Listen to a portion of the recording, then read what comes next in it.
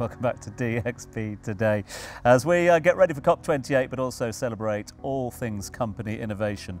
And when talking company innovation, company creation, who better than our next guest? For well over the last 15 years, he and his team have been making dreams come true when it comes to companies. Well over 70,000 companies created in the last 15 years and still going strong. It's a pleasure to welcome to the show Chairman and Co-founder of Virtuzone, Neil Petch. Mr. P, good to see you. Good evening, Tom. Gentlemen. So I suppose the best place to start is back then as well, because it's all good and well us chatting over on the sofa here in 2023 about company setups and what a great idea it is, etc. Because we've got that hunger, we've got that infrastructure, as Ravi was saying. 15, 16 years ago when you set up, this was something, what did you see in the water that you thought, this is the right time? Well, let's take it back 200 years. I think someone said everything that's there to be invented has been invented. And everyone says innovation. It's so much harder now. It's not, it's the same thing. Ravi, I'd really agree with you about culture. For me, the main thing, look, I'm an old boy. Old boys tend, unfortunately, to hold the purse strings to companies. So it's about connecting the money to the young people, Farahs, who can actually make it happen. Because if you connect those two things, then you're going to go much faster. And so for us at Virtuzone, it's all about trust. It's being prepared to jump, taking a risk, and knowing sometimes when you make that jump, you're not going to succeed. But if you don't succeed, try and try again, and know that your teammates will support you.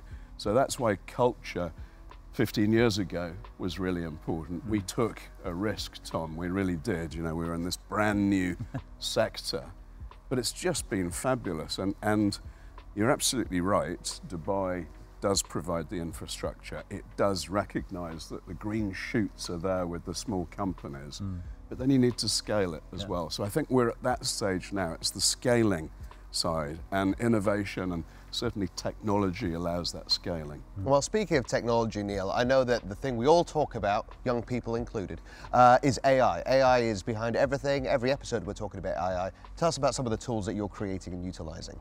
Well, so firstly, I'm really proud to say that we've had 3 world firsts already. Okay. None of which have anything to do with me at all.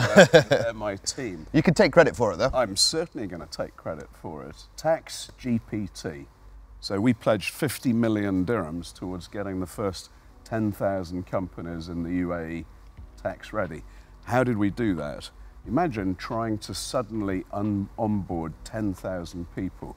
That's a huge number of processes. It's laborious. There's so many opportunities for human error.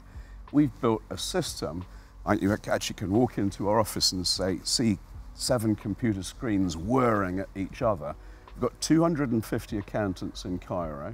We've got 48 here. And this computer system where Salesforce is talking to the Federal Tax Authority, and it's automated so we can do it way faster. And if we didn't have AI, if we didn't have Tax GPT, we couldn't do that. So that's one. We've got Chat VZ. I hate saying Z, it should be Z. But anyway, quite right. Chat VZ seems to flow. So that is enabling people with actually 2 things. One, we help people build a business plan. Listen, it's not just about setting up a company. Don't listen to the guy at Virtuzone. Once you've got your company, you need a bank account, you need a phone. You need an ambassador, like Tom.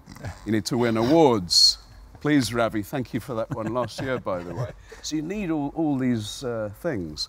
So one of the things is when you go and try and open your bank account and when you try and get access to money, how do you get that? Well, if you come with a business plan, you're much more likely to be approved. So what the UAE is doing this year to help innovation, I think, is providing more data to those companies so that you don't have to keep on filling out your passport, but it's there, the data's there, they know that you're a low risk opportunity and they can invest in you and make it happen. Amazing.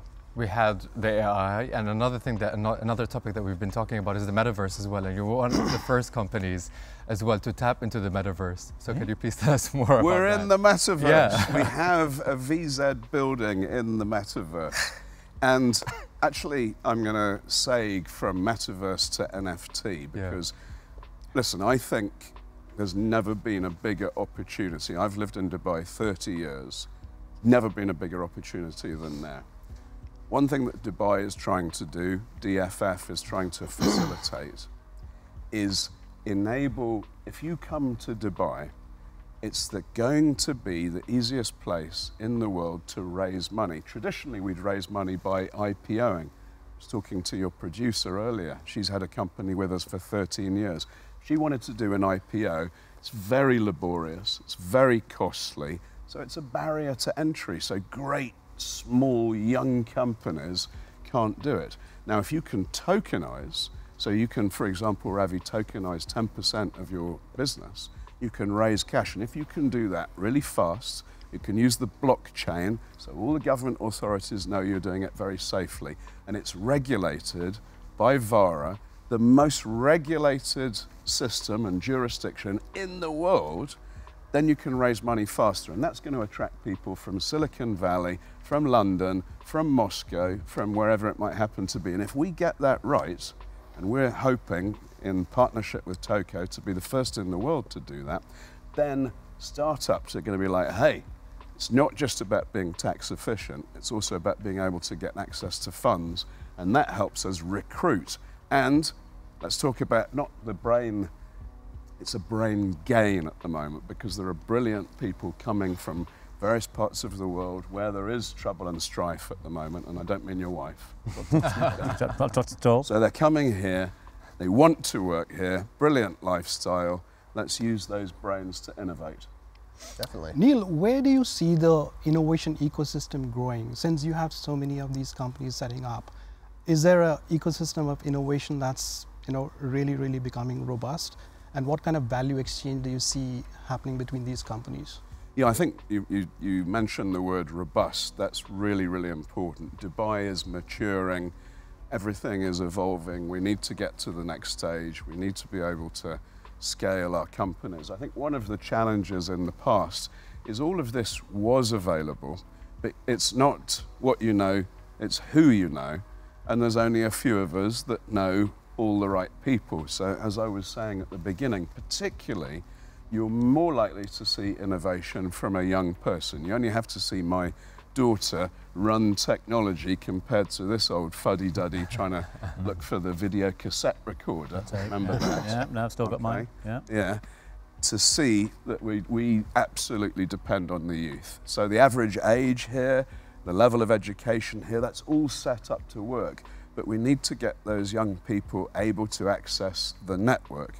So having awards that recognize your company's awards, the awards at Virtuzone that we had last week, to actually really look for companies that succeed, because the stock market is a brilliant display barometer of when Apple shares go up, it's because they're selling more iPhones.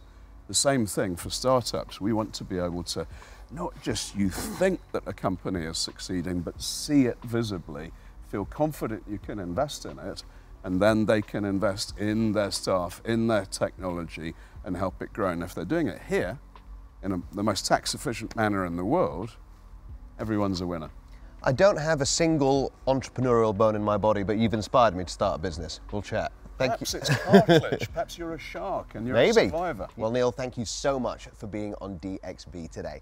Now, I went to the Dubai Future Forum at the world's largest gathering of futurists over at the Museum of the Future to meet some of these experts and innovators across sectors discussing their contributions to make sure that Dubai's position as a rising global hub stays very safe. This is what they had to say.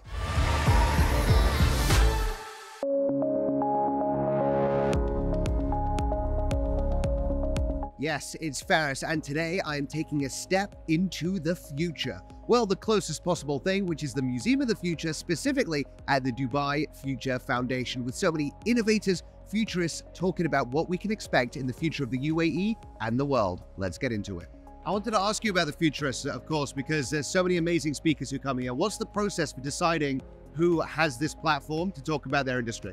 So, I mean, first of all, we look at the topics. What matters most to humanity, and everyone knows the usual suspects of topics, whether it being climate or whether it being adaptation in space, whether being AI and now Gen AI and how to regulate it.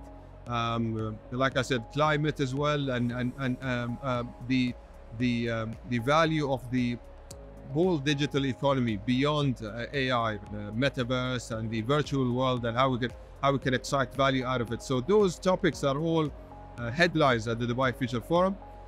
But the idea is, how do you get the experts and get the conversations done? But more importantly, now that we've built the network, our next mission is really how to convert those dialogues that are driven by those conversations, and also driven by our internal foresight research and the reports that we disseminate. We get them all together, and then we work on jointly with everyone on how we can really laser focus on the important topics and come up with an action plan, because we don't want this convening to be talks driven with no action. We want to make sure that come year 3, we are actually presenting tangible outcomes that are in the betterment of humanity. So stem cells, I know that in the past there was a lot of controversy surrounding stem cells as to where they were sourced from.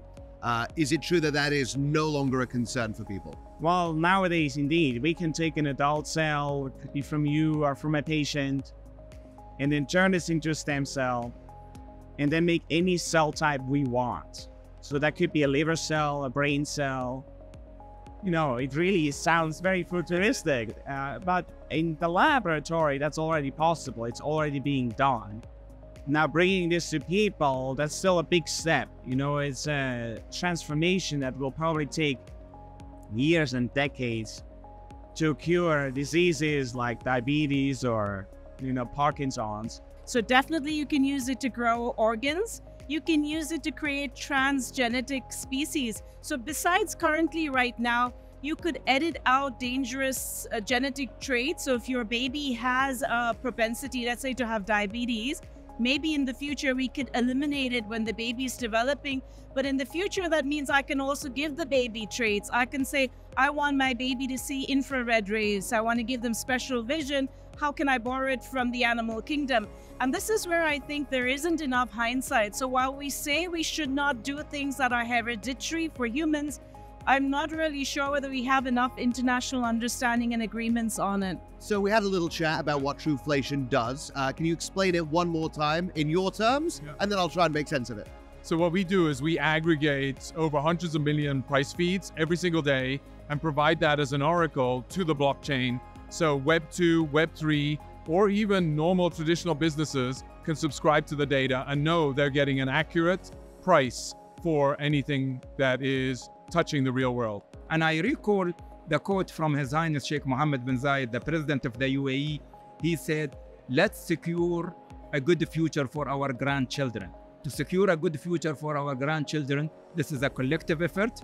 It requires that we actively work together to shape a better future, a good future for all.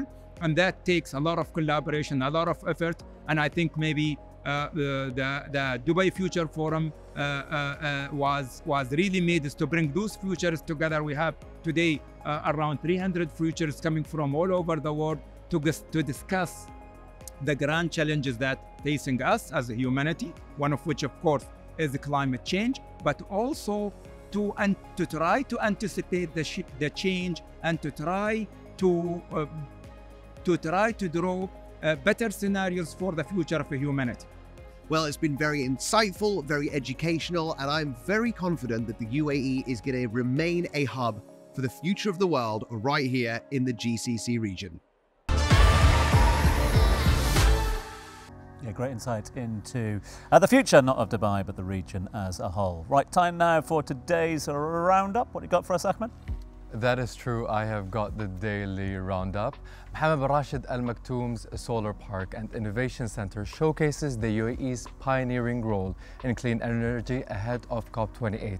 It emerges as an example of the nation's commitment to renewable energy and is inspired by the vision of Sheikh Mohammed bin Rashid Al Maktoum for the Emirate to be the city with the lowest carbon footprint in the world by 2050. I've been there a couple of days ago and I went to the tower that takes solar energy, stores it, and then distributes it to the solar panels down there. So what do you guys think about that? Yeah, those solar towers are so cool. And I remember seeing something at Expo 2020. So it's been around for a while, but it's a sort of, it collects sunlight, but also converts the humidity of the UAE into drinkable water, and it grows plants on the outside, and it grows fungus on the inside. So I think that's all we need. And it looks really cool. It does look cool. Yeah, it's very bright. From like I was driving and I was like, what is that over there? And then they said that it stores the energy, and it like looks a gamma great, ray, honestly. isn't it? You know, it's like a sort of spacey gamma ray thing that's happening. Yeah. It's cool. The weird thing about this one is that it's been around for quite a while. You know, we're talking about the future here today. We're talking about innovation. This was innovation, and the scale of this thing and the infrastructure of this thing. You know, this had to take a huge commitment many years ago, and now we're sort of bearing the fruits of it. But again, that gives you that little insight, as you were saying, Ravi, a bit earlier on, about the vision that's run through the leadership here for many generations. True. You know, and I think there are innovations there are three kinds of innovations, right? One is incremental, where you're improving things over the time, and the other is disruptive, and the third is radical. What we are talking about, climate tech, health tech, is literally radical innovation, which has the potential to change things as they are. And renewable energy, green tech, climate tech have that potential. And the nation is really invested a lot in terms of policies, in terms of infrastructure, and the leadership's vision to really make UAE a carbon neutral and actually carbon positive, you know, nation in the future. Well, that's the thing. The UAE and like countries in this part of the world have always been energy suppliers, and there's something that we've got a lot of in the UAE is sun. Yes. So I would even love to see more solar towers built, more solar panels that can even be sent to sort of countries that don't have as much sun as well. Someone tried to explain it to me the other day and said, our sun's too bright. We haven't got, I was like, it's the sun. Surely it's the same sun. Bright to harness? Apparently, you know, our sun is very glary, apparently, as opposed to other parts of sun, or suns that, well, not other suns, the sun in other parts of the world, where it's not as glary. So I think we hit surfaces and come off a bit quicker. So you have to have the technology to harness that. It sounds like they definitely explained it well, Tom. I still scratch my head then, so I'll leave it to the clever people, that's for sure. All right, we'll definitely have to do an episode on that. But what's coming up on today's episode? Let's find out. Coming up, we will be meeting the Director of Corporate Innovation at the Shaloub Group to discuss emerging technologies here in the Middle East. Plus, we've got a very talented artist with us in the studio. Stay tuned.